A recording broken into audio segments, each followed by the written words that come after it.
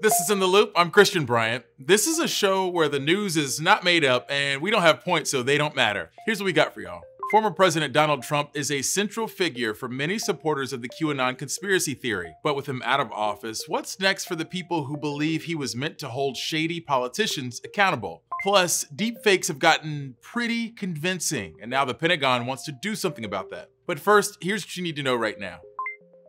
The first cases of an even more contagious COVID variant were confirmed in the US today. 2 different people with no travel history tested positive in South Carolina, meaning community transmission is already likely. We know this strain, first found in South Africa, is up to 50% more contagious, which creates concerns for a renewed spike in cases. Experts still don't know if the variant is more deadly. Now, we try to balance the bad news with the good news here. So, preliminary studies show Pfizer and BioNTech's COVID vaccine is still effective against lab-made coronaviruses, similar to UK and South Africa variants. There were small differences in how it performed, but researchers say it's unlikely to significantly decrease the effectiveness.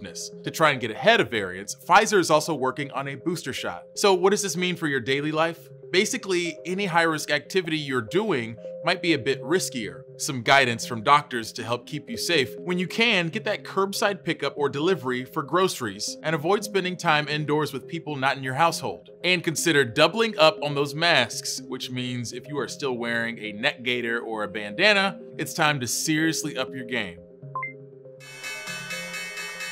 If you haven't at least tried to understand the stock markets this week, I don't blame you, it's complicated, but here's what we do know. On Thursday, brokers placed restrictions on certain trades, causing some stocks that were soaring earlier this week to fall dramatically. This week, Wall Street's volatility index, also known as the fear gauge, which is horrifying, jumped 62%, its biggest rise in 2 years. We know that was largely driven by this Reddit forum, which ignited frenzied buying into heavily shorted stocks. Now the SEC says it's monitoring the situation, but is there anything illegal going on? Here's what the founder of the Reddit forum behind the craze told CNN. What we're seeing is kind of this collision between a system which is clearly not behaving the way it should be behaving, yet nobody's prepared to handle it on the regulatory side, the government side, or on the actual forum itself. And while that is true, there are some broader concerns around how long this will last. This is the most significant instance of small-time individual investors coming together to actually make hedge funds shake and make some money doing it. But the man who inspired Wolf of Wall Street, who was also found guilty of stock manipulation, says it's not likely to last. It's like a modified pump and dump, because at the end of the day, it will most certainly go back down, because it's not trading based on any rational fundamental value. Pregnant women should not take the Moderna or Pfizer vaccines for COVID-19. That's according to new recommendations from the World Health Organization. It largely has to do with the fact that neither trial actually tested the vaccine on pregnant women. So we don't know that it's harmful to pregnancies, but we also don't know that it's harmless. Does that make sense? Moderna plans to study pregnancy outcomes in mothers and infants. Pfizer says it's also working towards starting a maternal vaccine study. Both vaccines are made using mRNA technology. According to the World Health Organization, developmental and reproductive toxicology studies in animals haven't shown any harmful effects. The WHO said there is an exception for any pregnant women who might be at high risk of a severe case or a high risk of exposure. Former President Donald Trump, a central figure in QAnon, has been out of office for more than a week. Now some are asking what happens to QAnon without him in the White House and in a position of power to hold Satan-worshipping, child sex trafficking, deep state saboteurs accountable. Newsy's Tyler Atkinson takes us a little further down that rabbit hole. Many QAnon followers lost faith in the baseless conspiracy theory when former President Donald Trump, a central figure in the QAnon world, left the White House. But not everybody. According to the QAnon prophecy, the inauguration was supposed to be the day that Trump would arrest Democrats and celebrities for running a global child sex trafficking ring and remain in office for a second term. So help you God? So help me God. Congratulations, Mr. President. Inauguration Day also came as social media companies expanded efforts to purge QAnon from their platforms. Twitter recently removed 70,000 accounts for pushing QAnon content. Facebook took down more than 45,000 Facebook and Instagram accounts as of early January. On top of that, Q, the person or persons behind the QAnon theories, has largely gone silent since Election Day. Whoever Q is has only posted 4 times since the election, the last time in December. I'm convinced that this movement will continue for some time to come, because forming around other personalities, but having similar themes, being anti-democratic, being authoritarian, thinking that violence is acceptable. QAnon's not just a conspiracy theory, and it's not just that people believe in it, it's a community. The community has well-developed lines of communication. There's identified leaders. There are people that can be looked to provide some guidance. QAnon is really invested in this thing called the plan, and they have to trust the plan. And that's a faith-based moment. So prophecies can be given. They can also fail. And so the failure of the prophecy doesn't mean the failure of the entire movement. It means regather and figure out the next thing. So the goalposts keep shifting. It's difficult to predict exactly what might happen to the QAnon theory, but there are a few possible pathways for followers. For the hardcore, this is just, as even Trump himself has said, and their promoters have said, this is the beginning, right? So they will continue to follow him, even if he's doing it from other places and through other communication channels. They still see him as their leader. Some QAnon followers have moved to harder to find social platforms like Telegram and Gab to keep the movement alive. And there, they might start following groups with similar extremist ideologies. White nationalists are on those platforms, like National Socialists are on those platforms, and they are working as hard as they can to spread their message, and unfortunately their message is very much in line with QAnon's message. It's against the government. They want a civil war. They want violence to be acceptable. They want to live in a conspiratorial reality as opposed to a fact-based reality. For instance, one of the latest QAnon claims borrows from the Sovereign Citizen movement, a group viewed by law enforcement as a top domestic terrorist threat. Sovereign citizens believe that an act by Congress in 1871 did away with the US government and installed a corporation in its place. QAnon groups on Gab and Telegram have been sharing documents explaining the act, saying it proves that Trump will be sworn in on March 4th, the original start date of the new US president, until it was changed in 1933. For some, he is going to be the president of the proper American republic, whereas Joe Biden is the president of some fake America, right? So they created this world in which Trump is still a leader. Experts think that QAnon is likely to keep mutating, in part because followers still have access to online meeting grounds, and because of the alternate and ever-changing reality that QAnon presents to its followers. Taking QAnon off a platform does not put out the QAnon fire off a mainstream platform like Facebook or Twitter, but it does reduce access to fuel. So maybe a fire won't turn into a massive blaze that engulfs acres of land. There are these common themes that conspiracy theorists seek to kind of renew as new events occur. And at the same time, there are disparate domains that kind of reinforce already existing notions. It's like QAnon is tied to, at any moment, 5 or 6 different conspiracy theories. Tyler Atkinson, Newsy, Chicago. COVID vaccine deliveries and video games. It's a crossover you didn't see coming.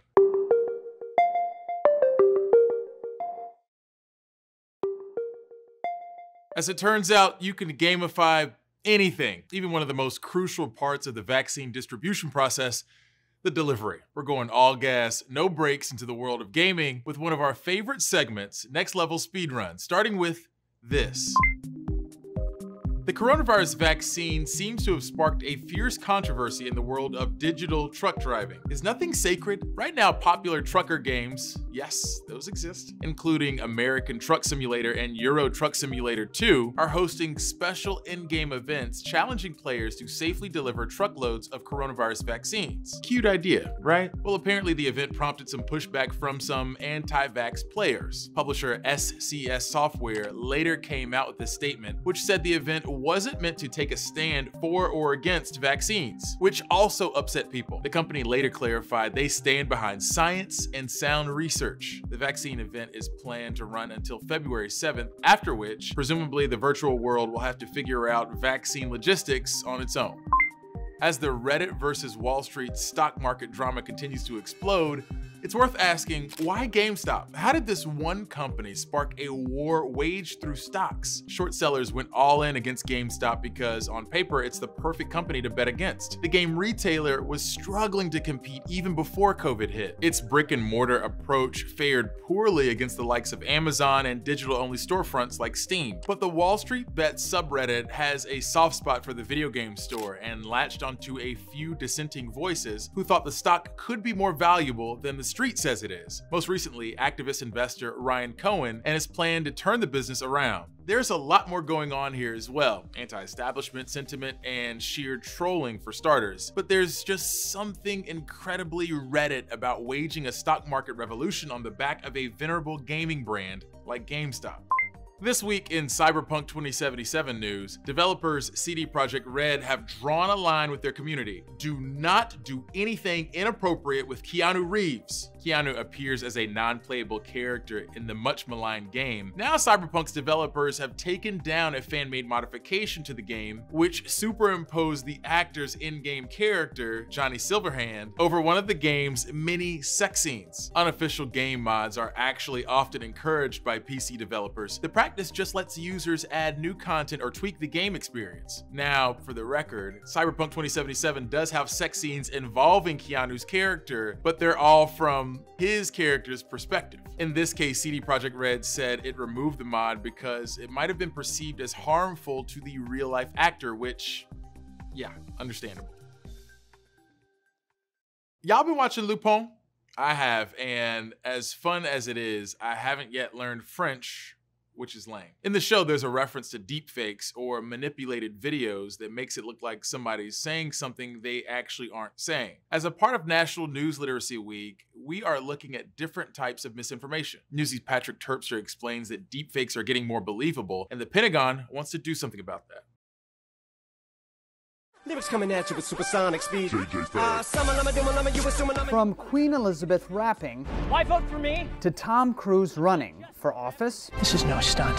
deepfake videos can be harmless fun. Special effects to make anyone seem to be saying anything you want, like supercalifragilisticexpialidocious. Manipulated videos can also be dangerous. A form of propaganda or misinformation, a national threat when you can believably control the words of world leaders. These videos and this technology have the potential to truly be a weapon for our adversaries. So the Defense Department has been funding work of engineers such as Siwei Liu at the University at Buffalo in a high-tech arms race to outsmart media manipulators. This line of work is like a cat and mouse game. The Pentagon's goal? Build a platform able to instantly and forensically analyze videos for the subtle hallmarks of a faker's handiwork, things you can spot. Doctored videos often rely on images found online, and those aren't likely to include pictures of someone blinking. Most of the time when we see somebody close the eyes, it's not a great photograph. Algorithms also compare slight differences in movement between a head and altered face, and how light reflects in a person's eyes. In a real image, light will bounce back the same in each eye. Not so for a lot of deepfakes. And you see that they are very different. Media manipulation is getting better, more believable. Take a good look at these faces. They're all computer made. But they're all fake. It doesn't correspond to any real human on Earth. Developers are working on a way to embed authentication codes in media, like a blue check on Twitter or watermark on a $100 bill. If it's a video of me talking to you, nobody cares, right? It's not a big deal. But if it's a video captured by law enforcement using a body camera, we care. People's lives matter based on that video. But even a low-tech forgery, a shallow fake, can be convincing. I'm sorry, to do what? Somebody slowed down a video of House Speaker Nancy Pelosi to make it appear she was slurring her words. Not a deep fake, a cheap fake. One still viewed millions of times. When Peter at that shiny gate. Lou says, like with the pandemic, our own behavior can help stop the spread of falsified media. Use trusted sources, he says, to verify videos before sharing them. We need to be very careful about what we're seeing, what we're hearing. Learn to not always believe your own eyes. Patrick Terpstra, Newsy, Washington. I feel like I just got some inspiration on how to go on vacation without going on vacation, if you catch my drift.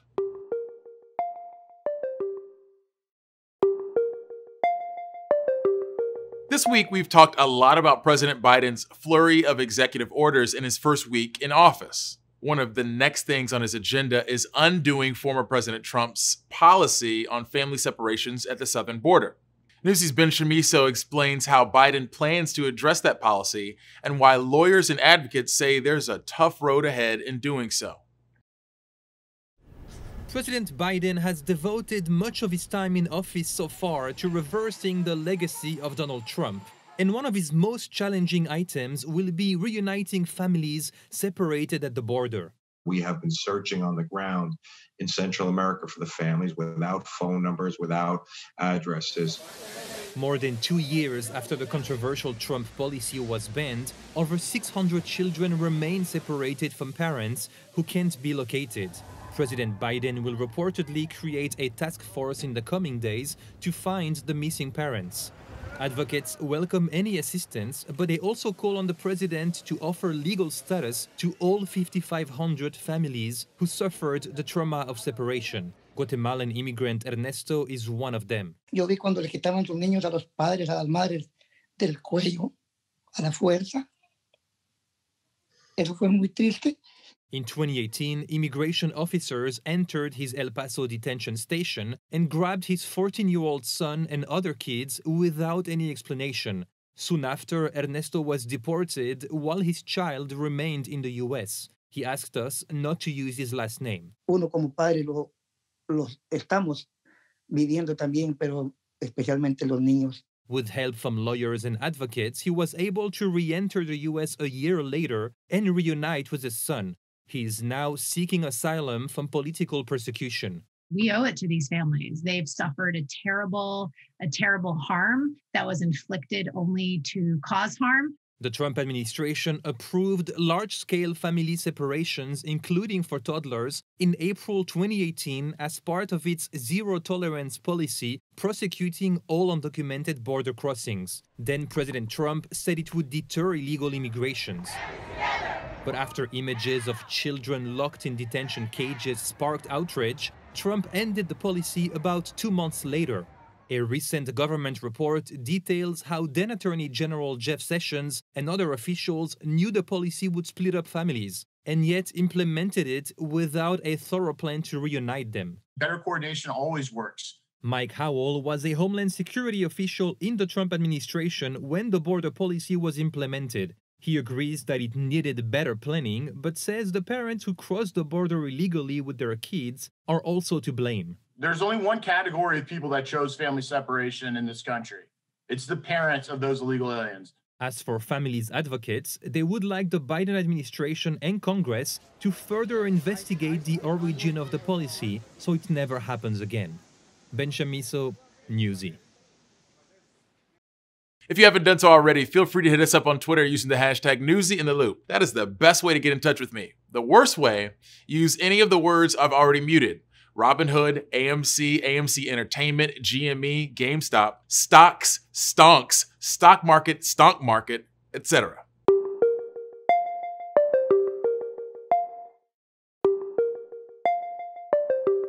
I'm going to read you a passage from a 2020 WHO article on HIV and COVID. People living with HIV with advanced disease, those with low CD4 and high viral load, and those who are not taking antiretroviral treatment have an increased risk of infections and related complications in general. Low CD4 and high viral load. What the heck does that even mean? Clear language can help Americans achieve medical literacy. But research shows overly complicated language, especially when it comes to COVID, can have a negative impact on some Americans. Newsy's Lindsay Thies breaks down how complicated wording can mean gaps in who's more likely to get sick from COVID-19. Fomites, spike protein, viral load. These are some of the medical COVID-19 terms, and for some, they could be hard to immediately understand. It is so important for us to be able to communicate properly. This is the most important thing that we need to do. The CDC, American Medical Association, and the National Institutes of Health say public health information should be for a 6th to 8th grade reading level. The 2010 Plain Writing Act requires federal agencies to use clear government communication too. The idea is that clear language will help Americans achieve enough medical literacy to be able to make sense of the news and make good decisions for their own health. But research shows state public health and CDC websites are using overly complicated language to talk about COVID-19, and that could be having an impact. Joseph Dexter, a researcher at Dartmouth, co-authored a study which looked at more than 130 state and local federal web pages in the early months of the pandemic. Out of all 50 states, none of them had public information about COVID-19 that was written at an 8th grade level or lower. Complicated wording can mean gaps in which groups are sickened more by the virus. It also leaves nurses and doctors to combat confusion amongst patients. Now, when you put information like that out, the general public is like, what? Kim Armour is the vice president and chief nurse executive at Northwestern Medicine's Huntley Hospital. She suggests using tools like analogies, pictures, and back and forth conversation to help talk through all the complex topics during this pandemic. Above all, she says, it's about meeting others at their level. When we talk about kind of baseline education and reading ability, right?